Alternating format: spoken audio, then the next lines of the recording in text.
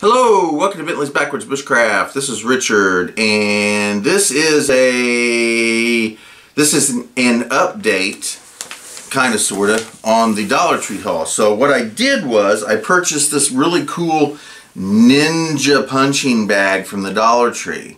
Well, when you sit it down like this, when you let go, it falls over. It doesn't stay up. So, and it does have a bigger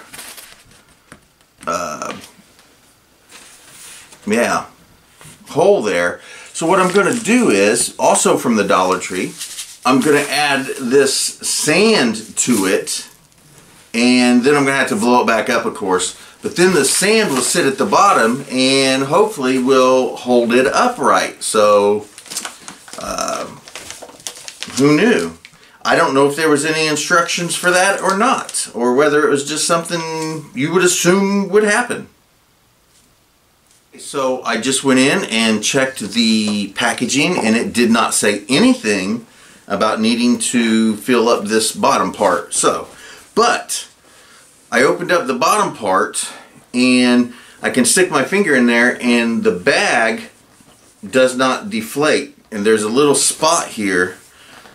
Now I may have to deflate the bag a little bit to get the sand in there, but I'm going to pour in this black sand from the Dollar Tree and see if it'll fit, and also see if it will hold up the bag. And we're having problems getting it in there. I think I'm going to have to deflate the bag a little bit.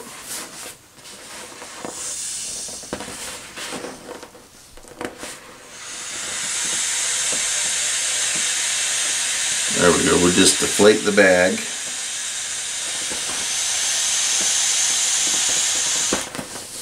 There we go. That'll be enough. Let's see if that sand will fit in there. Okay, the sand's going in.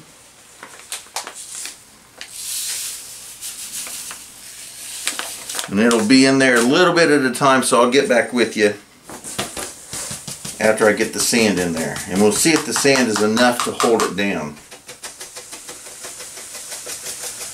One bag of sand in it. It's not too bad, but if I blow it up, it might hold. I'm going to put 2 bags in there just because I can. One bag will kind of work, and I'm pretty sure that if I blew it up, it may stay there.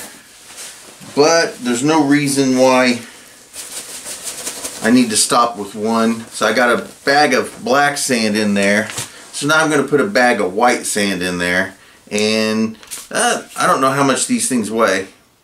It says 0.77 pounds. So 350 grams. 2 of them will definitely keep it up after I blow it up, I'm sure. One of them did pretty good. So I'll put this second one in there and I'll get right back with you guys. It worked. I'm not going to be playing with it, so I don't have to worry about the sand coming out. I do suggest, though, if you're purchasing one of these for your kids to actually punch around and play with, you're going to have to put something in the bottom, like sand. And I would suggest that you really fix the bottom hole well, or it might pop out. But anyway, here is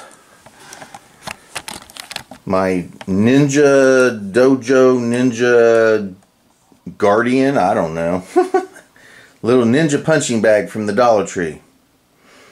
Just make sure if you're going to purchase one of these for your kids to actually play with, grab a couple bags of sand at the Dollar Tree or wherever to fill up the bottom, because I think 2 is decent enough to make it stay. There you go. Yeah, 2. Pop. Look at that. Is that fun or what?